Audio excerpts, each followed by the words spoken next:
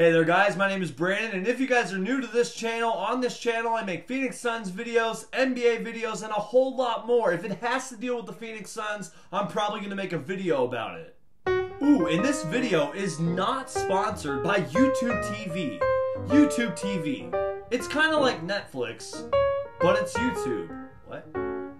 YouTube TV, where it's YouTube on TV. It's like YouTube, but on TV. No, that's not right. That's not right. I don't understand. That's right, guys. So another NBA trade deadline has come and gone. I thought it'd be fun to read you guys the comments reacting to the Phoenix Suns acquiring the Orlando Magic's Elfird Payton. Reading comments from Twitter and Facebook. You guys know the drill. Let's start off with a doozy, shall we? One of two things are gonna happen. Payton will suck and not make our team better, or he'll be gone at the end of the year. Unless something happens, I win and y'all look pathetic for defending Ryan McDonough and Sarver. Oh boy, we're off to a great start. Welcome to Phoenix, Elfird Payton. Imagine being mad and getting a decent point guard for a second rounder. Y'all are some clowns.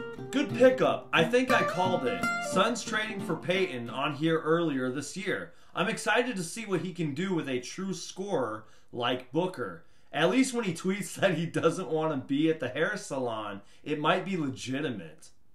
The only thing that has changed by acquiring Payton is now that Josh Jackson has the second worst haircut on our team.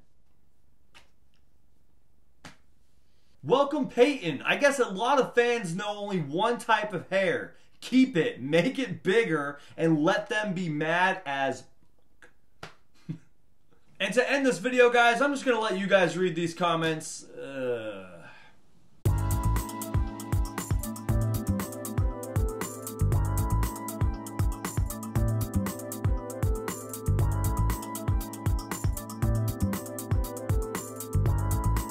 So Elfird Payton, welcome to the Phoenix Suns. I am super excited for you. If you guys are new to this channel, please subscribe for everything Phoenix Suns. If it has to deal with the Phoenix Suns, I'm probably going to make a video about it. My name is Brandon, and I'll see you guys next time.